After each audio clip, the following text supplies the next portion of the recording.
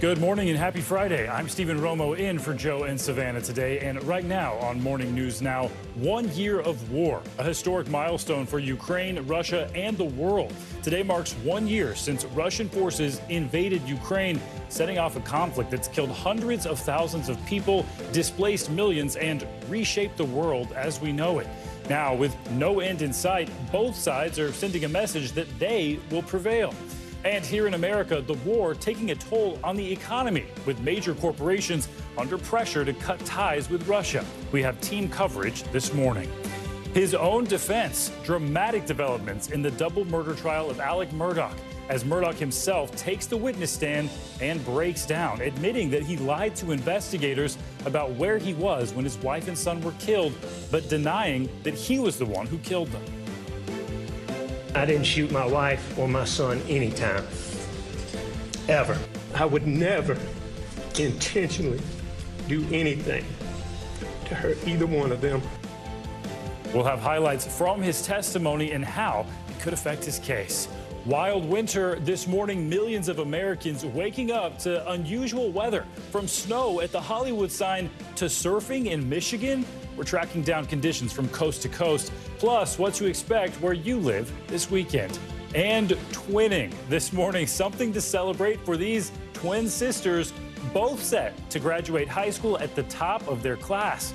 We'll talk to them about their amazing accomplishments and what's in store for their future. A lot to get to this morning. Thanks for being here. And we begin this morning in Ukraine, that country marking 1 year since Russian forces invaded, sparking Europe's largest conflict since World War II.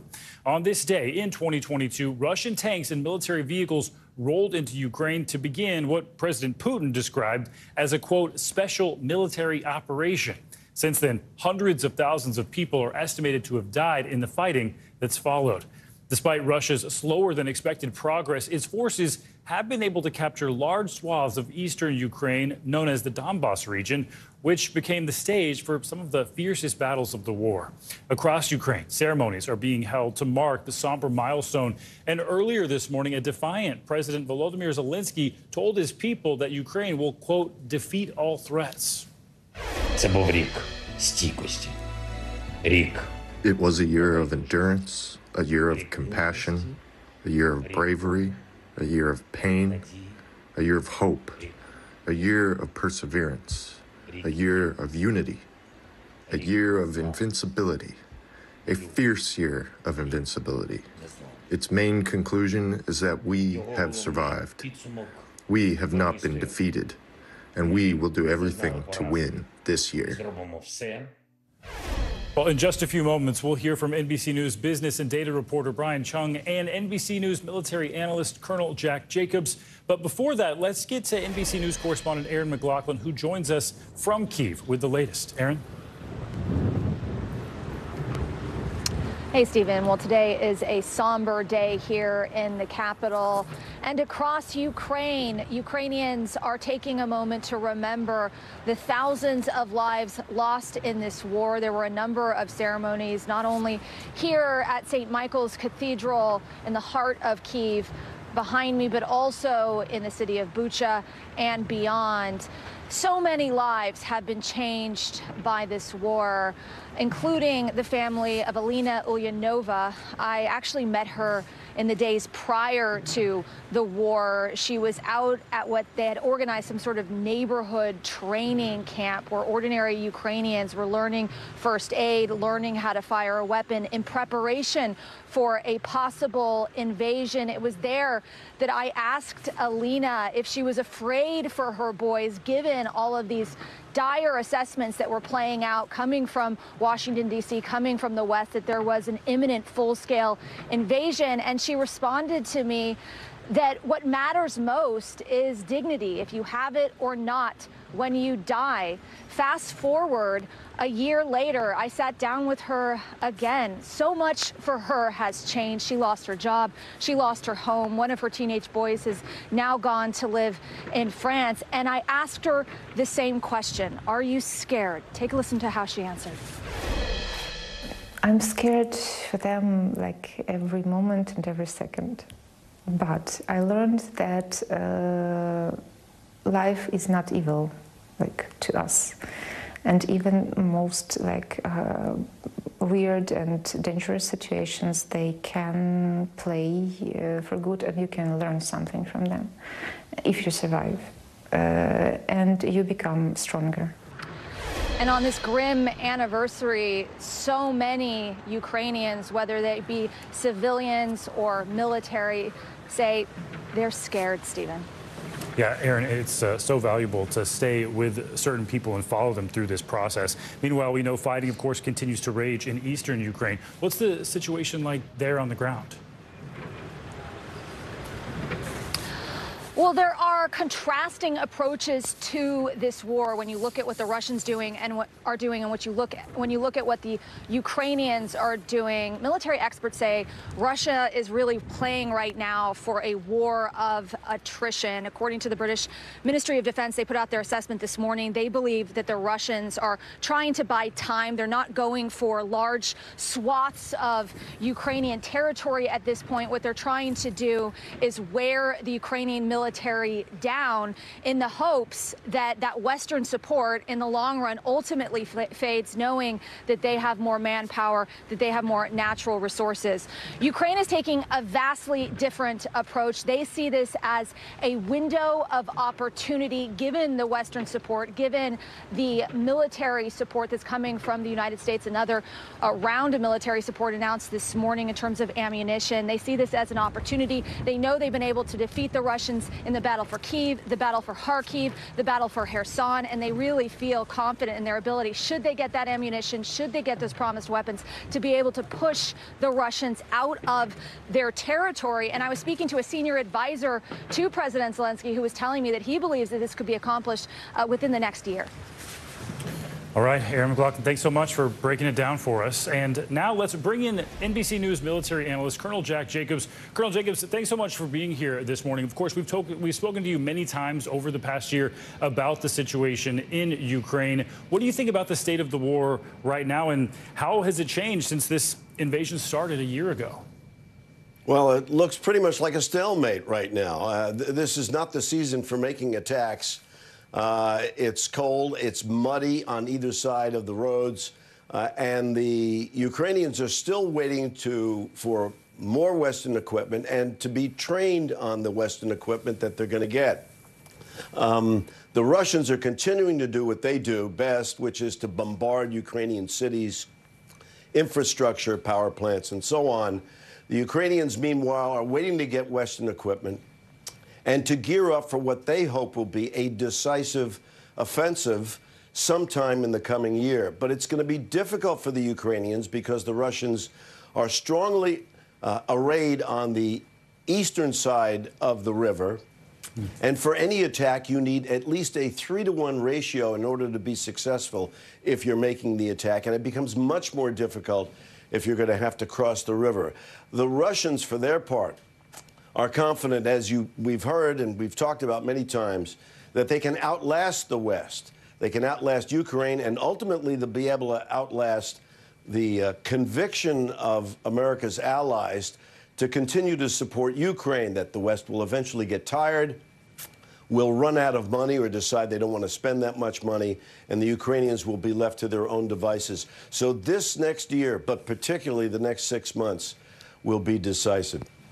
Ukraine waiting for more help, but Russia could be looking at getting some help too. There have been concerns over China's potential role in the war, possibly coming to Russia's side. Secretary of State Antony Blinken has said that there is intelligence showing that China is considering sending lethal aid, and that they do that, they could be facing some real consequences if they did. So what do you think that would look like? Well, it's sort of a strange relationship, isn't it? Russia and China, who've been at odds for a long, long time, but one supposes that the enemy of my enemy is my friend. But China has been warned by us and by others that if they do that, they are going to face consequences, and they're most likely to be economic consequences. Now, the Chinese may think that they might be able to weather this, but it's not going to be to their particular advantage to assist the Russians. And the principal reason for that is that the Chinese are very much dependent upon economic relationships with the West in order to survive. And the Chinese currently have difficult problems, particularly economic problems internally. So the risk-adjusted return on the Chinese assisting the Russians is not particularly attractive. They lose a lot more by doing that than they gain by doing that. And the likelihood is that they probably will not give extensive aid to the Russians. But it remains to be seen. Xi is in a difficult situation.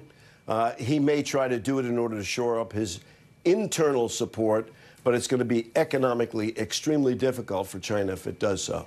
Of course, yet to be seen if China is making that same calculation. Colonel Jack Jacobs, thanks so much. And when the war started a year ago, there was a strong push, especially for U.S.-based businesses, to cut ties with Russia. Well, a lot of those companies have closed their offices in Russia. A few did stick around. NBC News business and data reporter Brian Chung took a look at the 30 biggest multinational companies and what their involvement is in the country 1 year since that public push to withdraw. He joins us at the big board now for more on what he found. Brian, good morning. Thanks for being here. So exactly how many American headquartered businesses are still in Russia? And are there any surprises on this list? Yeah, good morning, Stephen. 1 year out from the invasion of Ukraine, we've seen a lot of the large U.S. multinational corporations pull out of the country. We did an analysis of the 30 U.S. stocks that are in the Dow Jones Industrial Average, seen to be the blue chip largest companies in America. And among those 30, 24 of them said they had businesses in Russia and either exited or suspended their businesses there. So among the companies that have said they have temporarily suspended their businesses, you're looking at Apple no longer selling their products there, Coca-Cola no longer selling their products there, Boeing no longer providing parts in the region. Very interesting to also see how this differs from the companies that have said not only are they stopping their businesses, but they're actually leaving the country entirely. Here's some countries or companies that have exited their businesses in Russia, looking at Honeywell, JP Morgan Chase and Goldman Sachs, in many cases due to U.S. sanctions, not only stopping their businesses, but also leaving the country. Nike, McDonald's among the companies that are also saying they're going to unroll and then actually leave the country entirely. Now, there are some companies that have said that they still have some business ties there, although they are actually partially suspending portions of their business as well. Take a look at Amgen, Johnson & Johnson, Merck. These are pharmaceutical and health companies that are saying they're continuing to provide essential medicines to the Russian people. Although you look at the likes of Procter & Gamble, this is a consumer-facing business that said they are continuing to provide some essential types of healthcare, or not healthcare, but rather cleaning and hygiene products to the region as well. Dow Chemical saying they pared back their operations, and Chevron saying they have limited exposure to Russia, but they do have a stake in a Kazakh pipeline that does transact with Russia. So very interesting to see how a lot of these large companies, for the most part, are pulling out and leaving Russia. Yeah, they are, or seem like they're trying to. Meanwhile, restaurants and shops operating in Russia, they got a lot of attention, especially in the media, when Russian-owned businesses tried to sort of step in and fill that gap when those companies were fleeing. How are those businesses doing? Yeah, well, I mean, if I just show you some of the companies that have decided to leave the country entirely, I mean, a lot of these companies have actually put a number on how much it costs them to leave. When you take a look at JP Morgan Chase, for example, Jamie Dimon, the CEO there, saying that it's going to cost them it could cost them $1 billion for leaving the country. McDonald's somewhere between $1.2 and $1.4 billion. And then also Honeywell saying that it could cost them $295 million in terms of charges to leave the country. So there's a lot of money that's associated with this. But they said for the reputational risk, it's just simply not worth it, Stephen. All right, Brian Chung, thanks for breaking that down for us. All right, now let's get to the latest on the Alec Murdaugh double murder trial. Murdaugh will take the stand today again to continue to be cross-examined by prosecutors. He took the stand yesterday in his own defense, denying he shot and killed his wife and one of his sons. NBC News correspondent Katie Beck is following the trial and has the latest from Walterboro, South Carolina. Alec Murdaugh's defense team making the risky and rare decision to put their client on the stand. Will it help or hurt their case? The jury now tasked to decide.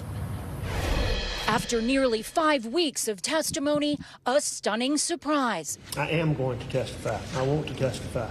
The trial's most anticipated witness takes the stand. Alec Murdaugh testifies in his own defense. The first questions aimed at the heart of the case. Did you take this gun or any gun like it and blow your son's brains out on June 7th or any day or any time? No, I did not. If you take a 300 blackout, such as this, and fire it into your wife Maggie's leg, torso, or any part of her body? No, I did not. Quick to confront what is perhaps the prosecution's strongest evidence, the video taken by Paul Murdaugh at the dog kennels, placing Alec at the crime scene minutes before the murders. He's told investigators he wasn't there, but admits now he was lying. Alec, why did you lie? As my addiction evolved over time, I would get in these situations or circumstances where I would get paranoid. Murdaugh says he didn't trust state law enforcers and regrets the lie that led to many others. Did you continue lying after that night? Did you not? But once I lied, I continued to lie. Yes, sir. Emotional and crying throughout, Murdaugh's testimony largely rewrites his timeline on the night of the murders, showering and changing clothes before dinner, and describing the moment he discovered the bodies, again saying he checked for signs of life. I know I tried to turn him over. When you say you tried to turn him over, why were you trying to turn him over? I don't know. I don't know why I tried to turn him over. Me and my boys laying face down. Later in testimony, Alec admits a long-time addiction to opioids, that he stole client funds, but denies being overly concerned about getting caught prior to the murders. What kind of cases did you normally do? On cross-examination, prosecutors began by pressing Murdaugh on the fraud cases, where he admits he stole money from his clients and lied to them. And prosecutors suggesting all the stolen money wasn't going to fund his pill addiction. You were generating millions of dollars in fees. That was not enough for you. Would you concede that? If by concede that you mean was I also stealing money that I shouldn't have? Yes, sir, I agree with that. I've said that repeatedly. Katie Beck reporting there. Murdaugh testified for about 6 hours yesterday before court adjourned for the day. The defense team says it has 2 more witnesses to call before they rest their case. And for more on the Murdaugh trial, we're joined by NBC News legal analyst Danny Savalos. Danny, thanks for being here this morning. Wanted to talk to you about this. I did not think he would actually take the stand, but of course he did take the stand. What did you think? Was that the right decision? Was it the right decision? We don't know yet. We'll find out when the verdict comes back. But there were a lot of problems. You generally don't call your client unless you absolutely have to get something from him you can't get from anywhere else. I'm not sure we heard anything new. He's already denied what he did on video interrogation. We've already seen him give his story on plenty of different videos. So what did we get new from here? I'm not entirely sure. Remember, the defense spent a lot of time pointing at the prosecution and saying they did a lousy job investigating. They got tunnel vision, Stephen, and they focused on our client. And the data was wrong. They had bad geographic data. They had all kinds of bad data. Then Murdaugh takes the stand and he says, oh, no, they were right. They essentially got tunnel vision, and there were no other tunnels. So at the end of the day, the defense hasn't put on any evidence to dispute 3 essential facts. Number 1, Murdaugh was there at the crime scene. He was the only one police found at the crime scene. Number 2, he handled a firearm. And number 3, he has lied constantly. He didn't just lie about the financial crimes. He lied about what he told law enforcement. And I can already hear the prosecution's closing. If he lied to law enforcement, how do you know he's not lying to you now? Was he lying then, or is he lying to you, ladies and gentlemen of the jury? Yeah. Seems like a long shot. Yeah, not long after he took the stand, he did make that admission to lying. I was wondering exactly how jurors would feel about that, hurting his credibility. We do have a clip. Let's play that and get your opinion on the other side. I wasn't thinking clearly. I don't think I was capable of reason. And I lied about being down there. Once I lied, I continued to lie. Yes, sir. Why? You know, oh, what a tangled web we weave. A tangled web we weave. I couldn't believe he actually said those words, because I was thinking that same thing. Would jurors, how they would try to interpret this? He went on to lie about stealing money and that he had to do that as well. What do you think the defense's strategy is there?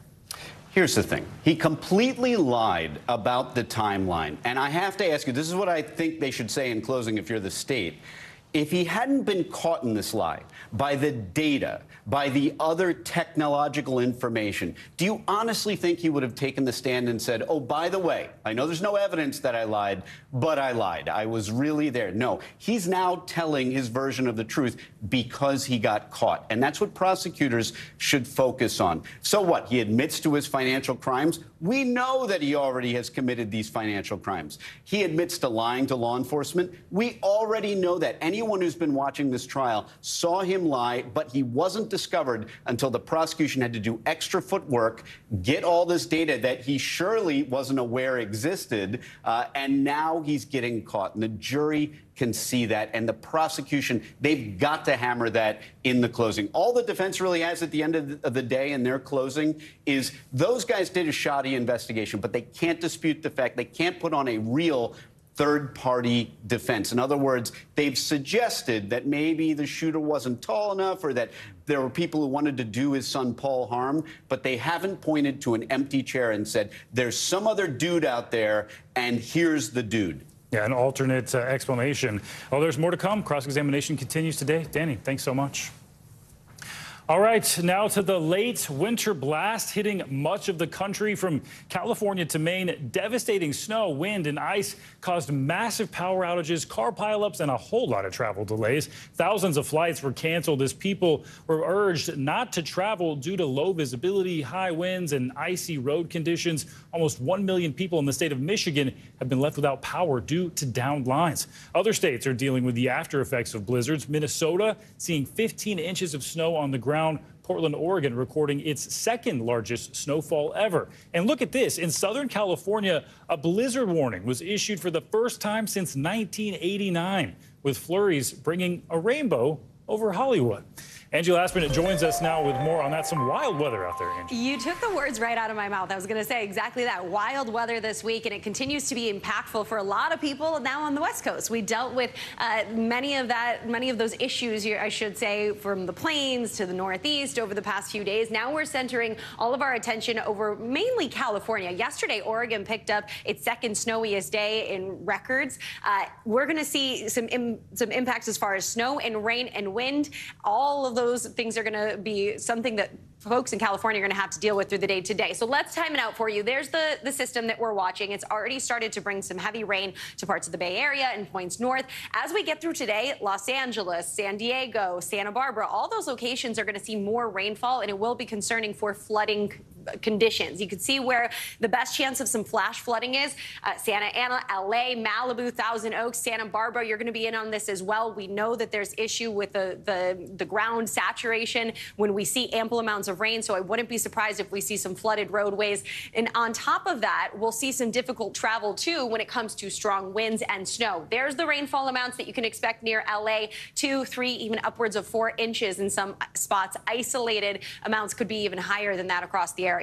Snowfall, it's going to be more focused towards those higher elevations, of course. Anywhere from 3 to 6 feet is likely in parts of the Sierras, but there will be a chance for lower elevations, say 2,000 feet, to see some of that accumulating snowfall as well. So that'll be something that we likely haven't seen in a while and we don't often see. So we'll watch for some videos, photos to come out of that. It'll be pretty interesting in places like what you just saw, where the Hollywood Hills sign, where the Hollywood sign is, and then the Hollywood Hills. We do continue to have issues as far as impacts in that area. You can see the high wind warning that's in effect in that area, along with the wind advisory. 30 million people are included in this, and that's because our wind gusts will be 30, 40, even 50 miles per hour with snow. That means blowing snow, and visibility will be an issue for really a lot of folks as we get through the next couple of days, Stephen. All right, so much going on and so much to look forward to. Angie, thank you.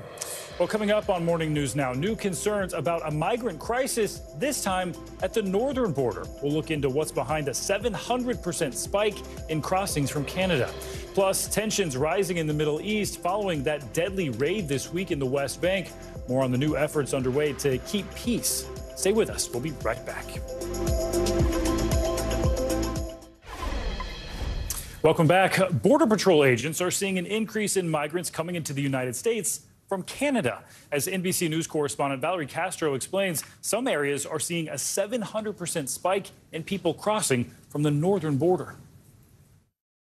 a new border crisis, migrants crossing over under the cover of darkness in extreme weather, in some cases dying. Pete Foster has watched it play out from his own home. I think it's sad. I think that'd be an awful position to put your kids and your family in, crossing like that, but obviously these people don't feel they have a choice. Foster is not talking about the southern border, but the north, where the U.S. meets Canada, less than 100 yards from his front door in Vermont. How cold does it get up here? Oh, I've seen it 20 below zero. No condition to be walking through the woods at night. No, especially not with your family, you know. He's lived here for more than 20 years. Recently, there's been a noticeable change. Is there a lack of Border Patrol presence here?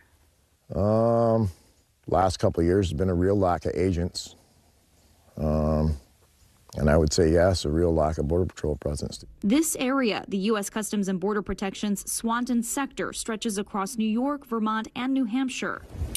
CBP citing a more than 800% increase in apprehensions and encounters there from October to January of this year, compared to the same time the previous year. Turn left onto the ramp to Canadian border. Right now we're headed to an area of the border with Canada and Vermont where Border Patrol agents tell us it's been a hot spot for migrants making their way into the U.S. illegally. They've been crossing over through wooded areas and through some extremely cold weather over the last month. But Foster worries it's not just migrants who are crossing. He says suspicious cars are showing up in the middle of the night, and also says he's seen what he believes could be evidence of drug trafficking. Yeah, there's some serious people that come across. It's not all just families trying to get in. Swanton sector border agents documenting several cases of migrants walking into the country, bracing bitter cold while dragging suitcases and carrying children.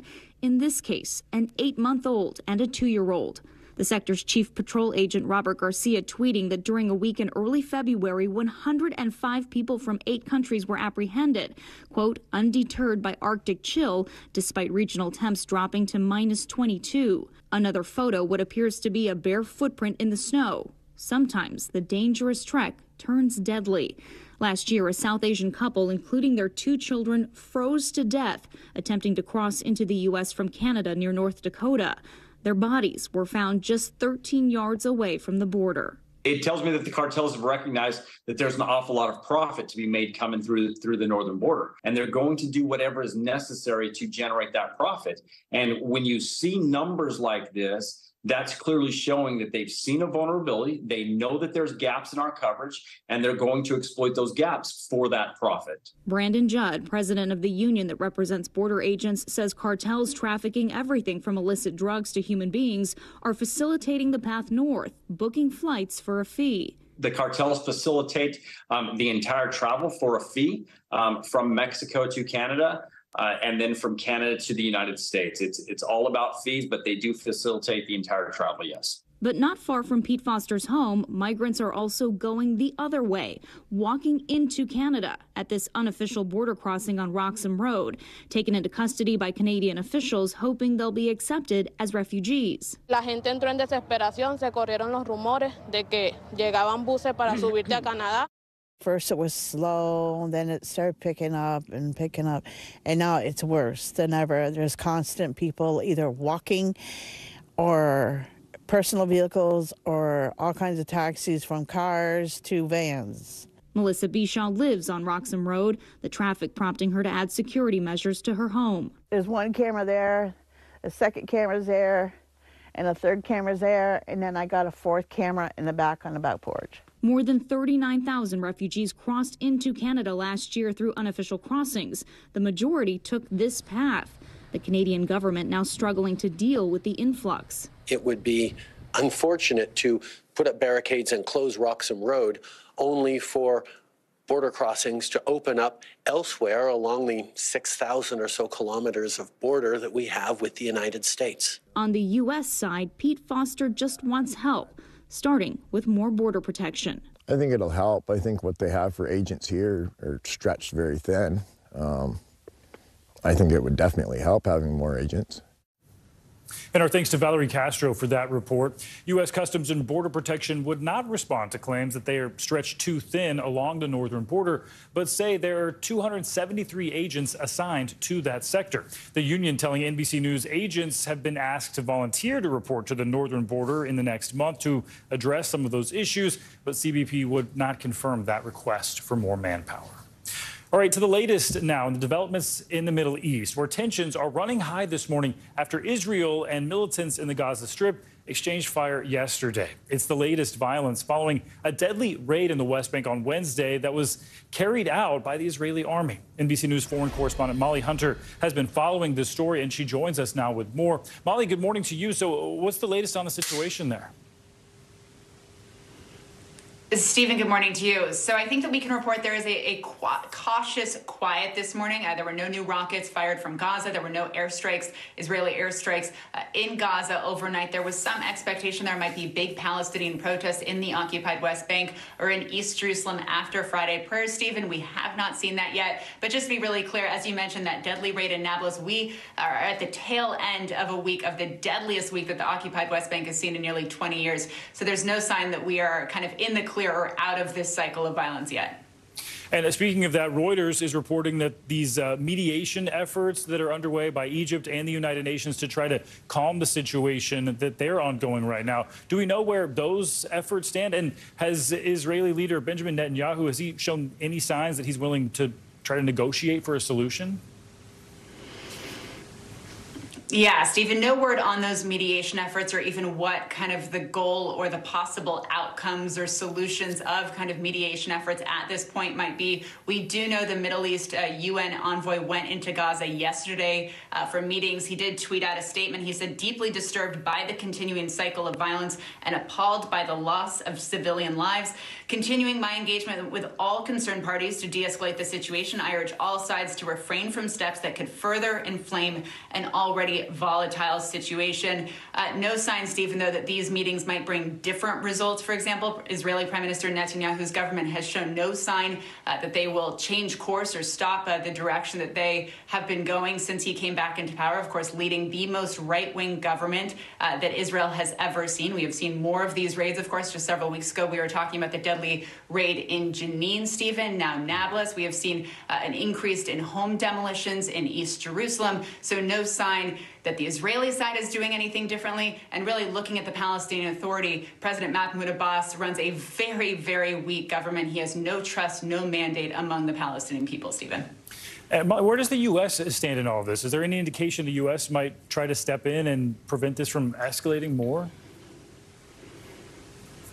Well, remember, Secretary of State Antony Blinken was just in the region. He was on a pre-scheduled trip, and it actually coincided with that deadly raid in Jenin in the occupied West Bank just a few weeks ago. He went to try to kind of tamp down tensions. Of course, clearly that didn't work because then we saw this very deadly week this week in Nablus. There was a statement, very boilerplate statement from the U.S. State Department yesterday. Take a listen to Ned Price. The United States is extremely concerned by the levels of violence in Israel and the West Bank. We recognize the very real security concerns facing Israel. At the same time, we are deeply concerned by the large number of injuries and the loss of civilian lives. Yeah, so deeply concerned about the civilian loss of life. Of course, 11 Palestinians, including militants and civilians, lost their lives this week. The real difference, though, this week, and why this is so different than Jenin, and why talking to people on both sides really doubt that any kind of calm may come of this, is the civilian casualties, the civilian injuries, Stephen. More than 100 Palestinians were injured in the raid in Nablus, and many of those from live ammunition. So really no trust, certainly on the Palestinian side, that anyone, including the U.S. in the international community, has the leverage, would use the leverage to get the Israeli government, led by Prime Minister Netanyahu, to change course or to not carry out more of these very deadly, very similar raids. A complicated situation, a lot of violence. Molly, thanks for helping us break that down. Well, coming up this morning, new information about that Ohio train derailment now posing a health hazard and a whole lot of concern for residents. What investigators are now saying may have been the cause of that accident. That's up next on Morning News Now.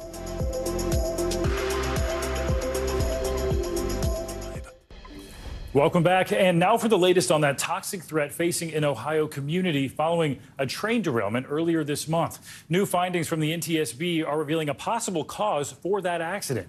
NBC News correspondent Ron Allen has those details. With the scene being cleaned up, new details about what caused the fiery derailment. Federal investigators saying a preliminary investigation shows an overheated wheel bearing likely to blame. This was 100% preventable. The NTSB says the train passed over 2 detectors, which showed the bearing was heating up. By the time it hit a 3rd detector, it was 253 degrees above air temperature, triggering an audible alarm to warn the crew, who then slowed and stopped the train. This is a community that is suffering. This is not about politics. What I care about is figuring out how this happened. The NTSB chair says there's no evidence the crew did anything wrong. In a statement, Norfolk Southern says our highest priority is the safety of our people and the communities we serve, adding it will continue to support the NTSB's investigation. While Transportation Secretary Pete Buttigieg visited for the first time after criticism from some residents that he should have come sooner, demanding the nation's rail operators stop resisting safety measures to cut costs. Let's get people from both sides of the aisle to the table and come to agreement on some steps that are needed, even if the rail industry is pushing back. Meanwhile, near the crash, the Figleys only come back to their small farm to check on things like their chickens. They're part of a class action lawsuit that attorneys say includes over 500 residents. I live out of my car and at my daughter's house. It's awful. I feel homeless. Why won't you come back home? Because I don't know what I'm coming home to, and I'm 70 years old. And the number of lawsuits is growing, at least a dozen, that attorneys say could ultimately involve thousands of residents in Ohio and Pennsylvania affected by the derailment. Norfolk Southern has said it will not comment on any pending litigation. Now back to you. No doubt it's just the beginning. Ron, thank you. All right, now to an update on Harvey Weinstein. The former Hollywood producer has been sentenced to 16 more years in prison for a rape conviction in Los Angeles. The disgraced film producer and media mogul was already serving a more than 2-decade-long sentence for a separate sex crime conviction in New York. That case was considered to be a landmark trial for the Me Too movement. Weinstein's attorney says his new sentence will be appealed. Well, coming up this morning, the politics of Black history. After the break, we'll hear from a journalist behind a new push to educate people about African Americans' painful past and some politicians' efforts to stop it. And all in the family, we'll introduce you to 2 sisters, both graduating high school at the very top of their class. This is Morning News Now.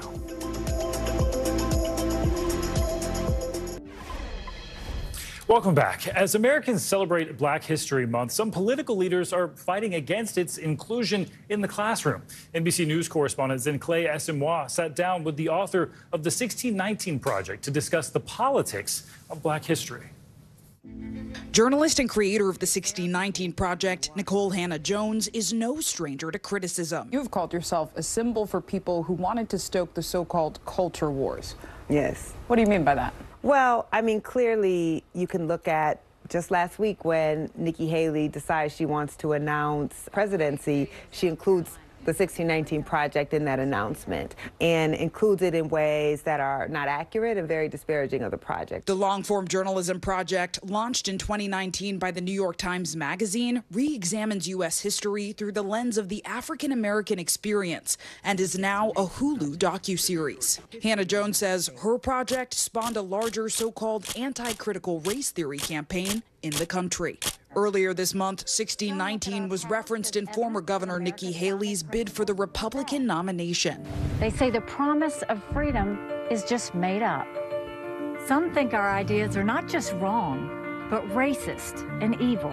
What is your response to Nikki Haley's video calling out your project and making those claims? One, I don't think anyone can read the project and argue that the project thinks America is evil. Nikki Haley herself really erases and invisibilizes how the Black freedom struggle allowed her to be in a position to run for president. The project, also cited by Republican Governor Ron DeSantis, as a reason for his controversial Stop Woke Act. The legislation restricts teaching on race and sexuality in Florida schools. The documentary series premiered just as Florida's controversial ban of advanced placement African American history classes began. Do you have a message to these mostly Republican governors who are banning 1619 and other race-related education? Yes, I mean, my message to these governors is, one, have you actually read the 1619 Project? Our children deserve to be exposed to all types of different ideas. This is the role of a public education. Former Governor Nikki Haley did not immediately respond for comment. The DeSantis administration declined to comment on this matter. The film series also expands on the Pulitzer Prize-winning 1619 Project, including episodes on democracy, music, capitalism, and more. Hannah Jones infusing her own family story throughout. You can't understand democracy without realizing that our founders didn't actually believe in multiracial democracy, but Black people did. Hannah Jones hoping 1619's story of America's complicated past will bring a brighter future. Zinclair Samoa, NBC News. Important topics, Zinclair, thanks. Some financial headlines now. Credit card debt could be crippling rainy day funds nationwide. CNBC's Silvana Henao joins us for this and more money news. Good morning, Silvana. Hey, Stephen. Good morning. That's right. So, yeah, credit card debt is hurting Americans' ability to stash money away for a rainy day. A new Bankrate survey finds more than a third of people say their debt is larger than their emergency savings, and 1 in 4 say they'd have to use their credit cards to cover a $1,000 expense. Saving for an emergency has been challenging amid high inflation and rising interest rates. Nearly 40% of people say they either have less money in savings versus a year ago or none at all. Chinese e-commerce giant Alibaba has yet to see a full consumer-led rebound. The company runs 2 of the largest online shopping sites in China. On Alibaba's earnings call yesterday, CEO Daniel Zhang says sales of physical goods have remained weak so far this year. That's due to COVID cases as well as people traveling during the Lunar New Year holidays. But he says after the COVID wave and holiday, demand for apparel, sporting, and outdoor goods recovered.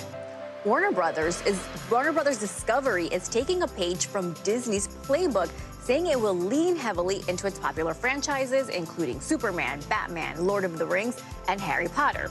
The company says after completing months of restructuring, it's looking to take full advantage of its roster of characters through new movies and TV shows. It struck a deal to make several films based on the Lord of the Rings novel, Stephen.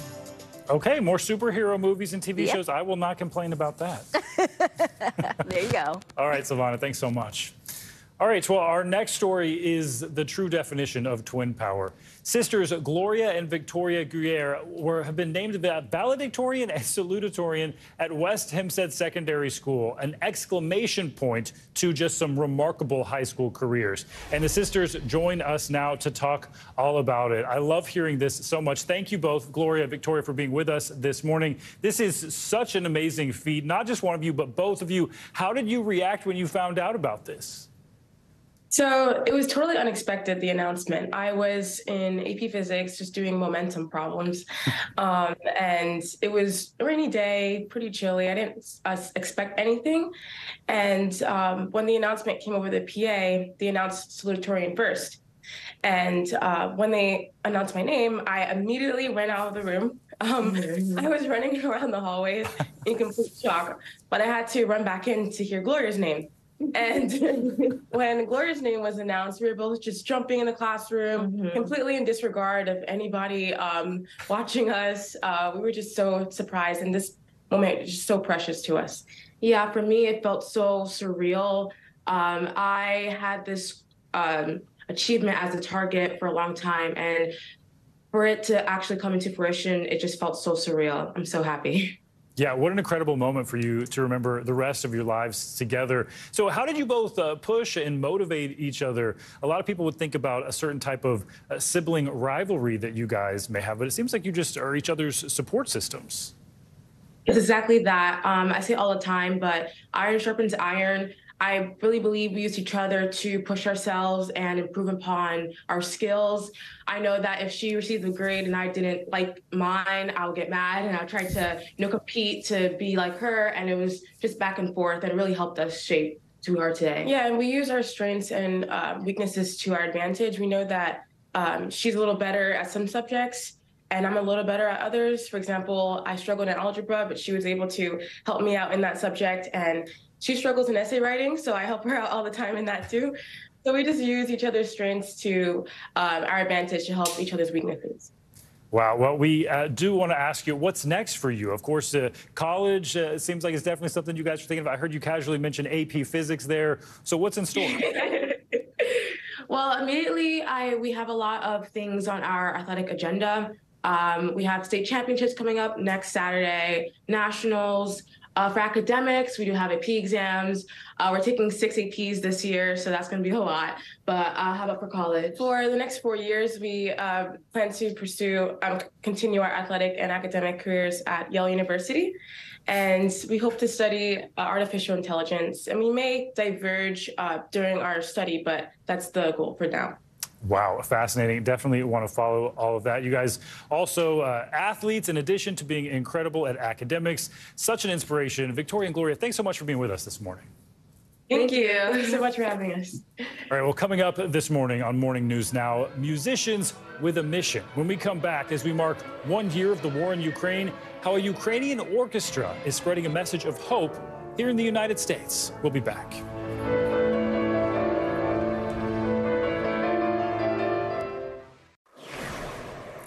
Welcome back.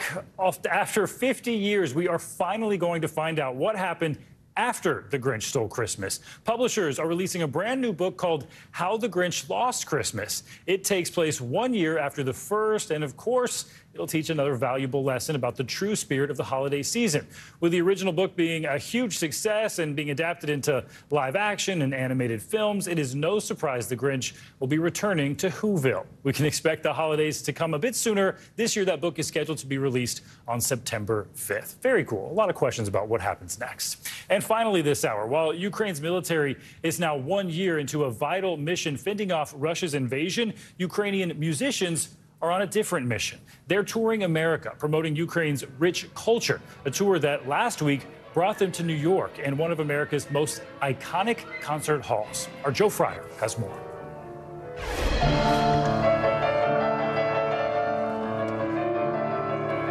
These are the civilized sounds one would expect to hear in a revered venue like Carnegie Hall. Harmonious music performed by the Lviv National Philharmonic Orchestra. Yet, a much more raucous sound sometimes seems to erupt as these Ukrainian musicians tour America.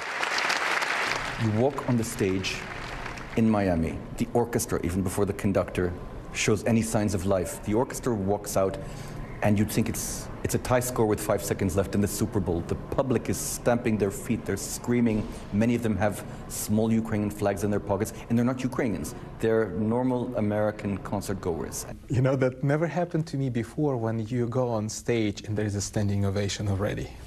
And I kind of feel a little bit uncomfortable in a way because this is not for me.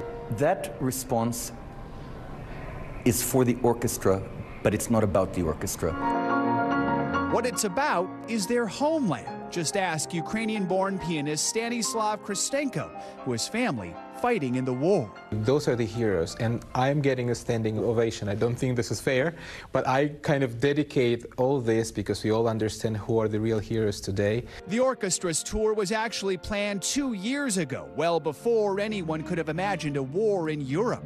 Their Ukrainian-American conductor, Theodore Kuchar, says 66 musicians are here, but they're preoccupied with what's happening to the loved ones they've left behind. There's nobody here who is not intimately familiar with somebody who has been impacted in the worst possible way by this. So people are highly distracted by what's happening, but they realize also that their existence in the United States, in Carnegie Hall this evening, somebody has put them on a very special mission, and I think they are serving their country as they are best able to right now. What is that mission? The mission, I think, is to show Americans that the country that they are supporting, it's not a band of poor, soulless people. It is intellectually, culturally equal to any of its European counterparts. A mission to share Ukraine's culture with the world, eclipsing images of war with sounds of harmony. This is a historic moment for all Ukrainians. I'm not sure that every musician realizes it, but I think in 20 or 30 years, when they're sitting and reflecting on their careers, where they've been, what they've done, there's no question that this evening will represent the culmination of what Ukrainian musical life has achieved up until this point. Just beautiful, and our thanks to Joe Fryer for that report. One of the songs performed during last week's show came from a Ukrainian composer. This tour by the Lviv National Philharmonic is making stops in 40 cities all across America. It started last month in Florida and ends next month in Iowa. Well, that's going to do it for this hour of Morning News Now, but the news continues right now. Thanks for watching our YouTube channel. Follow today's top stories and breaking news by downloading the NBC News app.